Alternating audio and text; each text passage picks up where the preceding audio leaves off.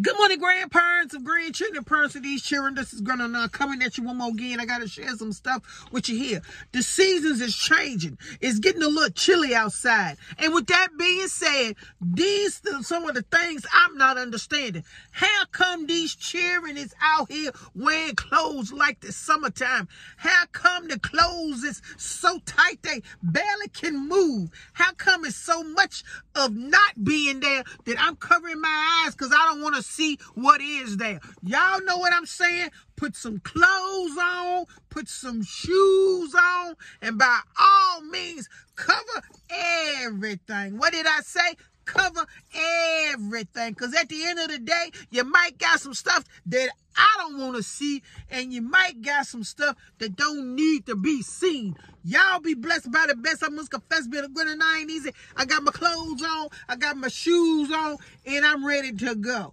Shutting it down.